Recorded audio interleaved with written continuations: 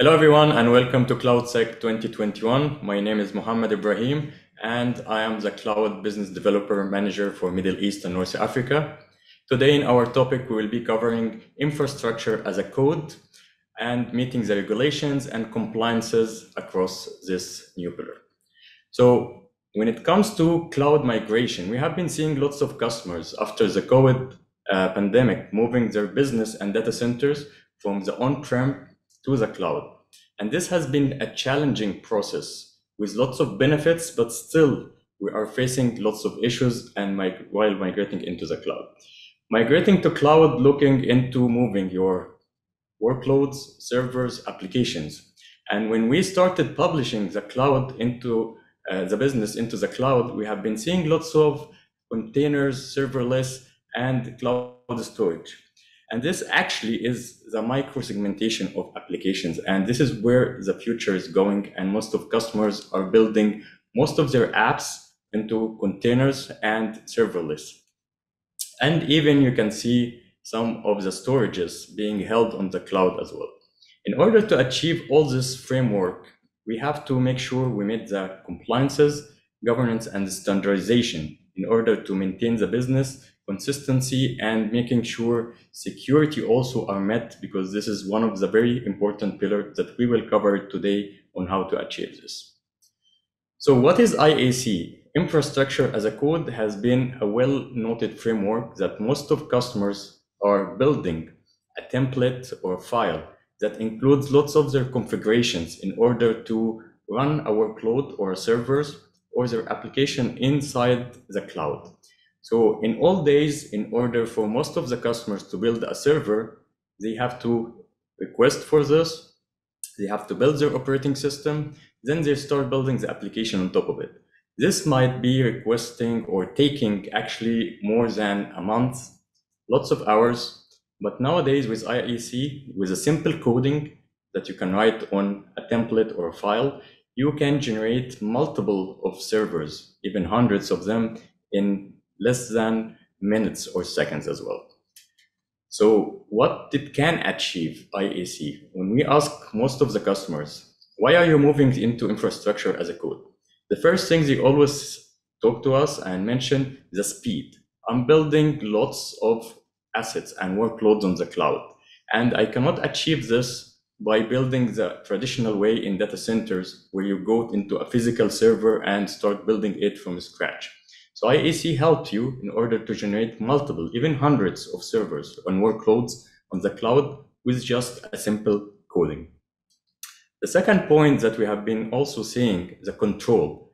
When you are building a big infrastructure on the cloud, and specifically with multiple cloud providers, let's say AWS, let's say Azure, G-Cloud, and all of those published cloud providers, you need to make sure you have a full visibility about where your assets, how you are configuring them, how you are generating those, and you have a full control across the application running on each and every one of those workloads.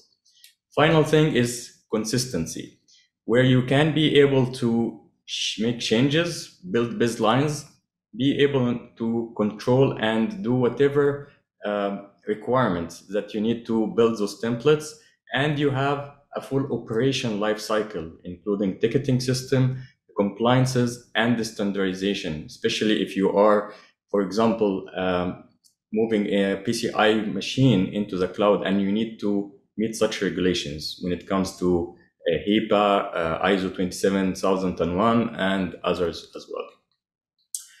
So we have lots of use cases when we are talking into IaC. And one of those use cases that customers are always talking about is how to migrate their workloads into the cloud. Specifically, if you have specific regulations that has been already met while you are on-prem and you want to take it over into the cloud or into one of the cloud providers that you have. Another point that we have been also seeing, when you have a large environment with thousands and even hundreds of servers, applications, storage, and all of this, you need to make sure you have a control on those things. And whenever you want to do a change on hundreds of servers, it's easy way. And you can easily change and do the configuration among multiple servers. Another point also we discussed with our customer is how to achieve the best practices.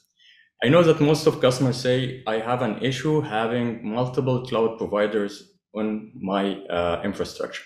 So I'm hosting some of my workloads in Azure. I have some of S3 buckets on AWS. I have others on G Cloud. So how I can achieve a well-architected framework and the best practices when it comes to security and compliances across all of these pillars.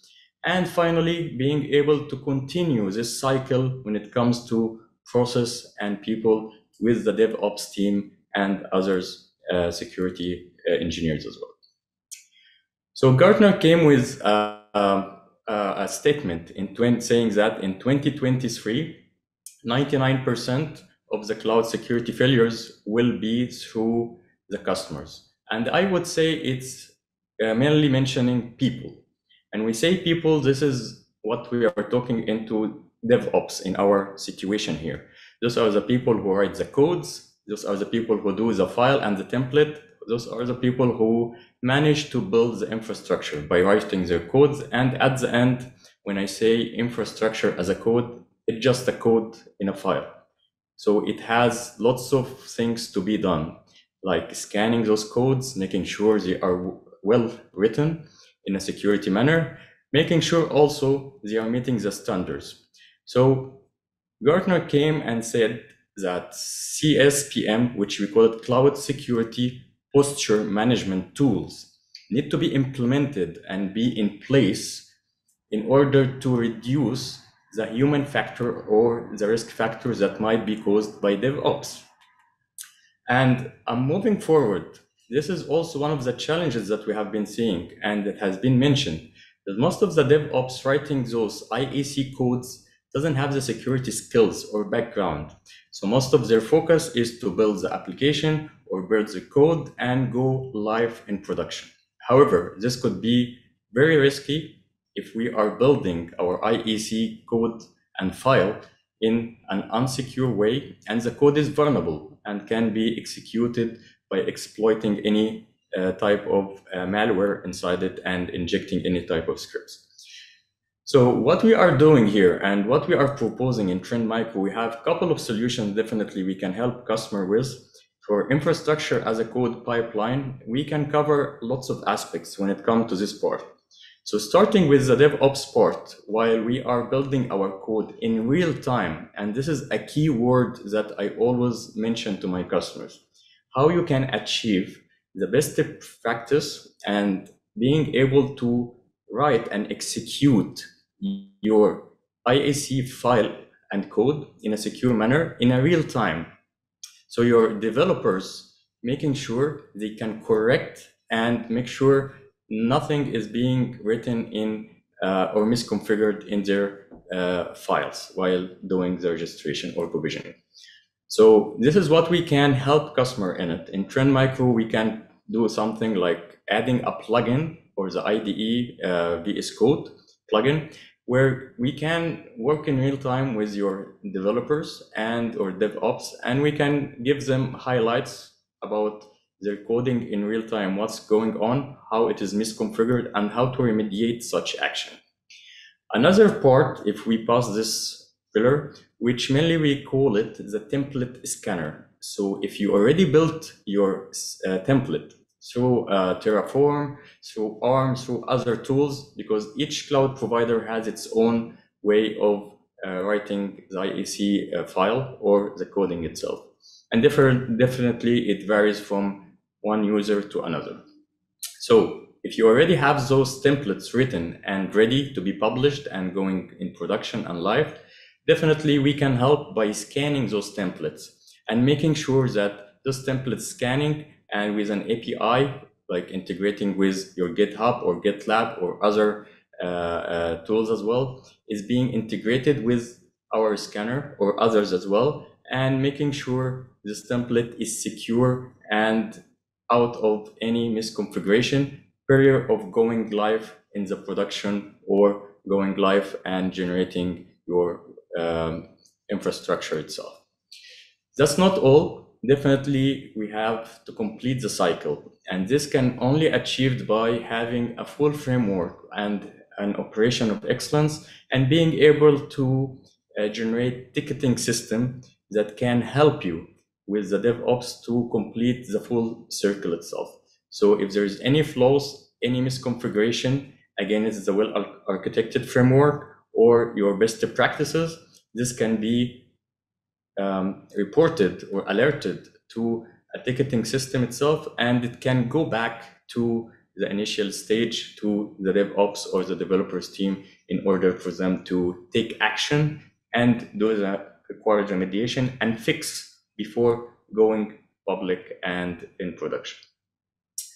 So in order to summarize this, we have to take care of some of the points that we discussed today.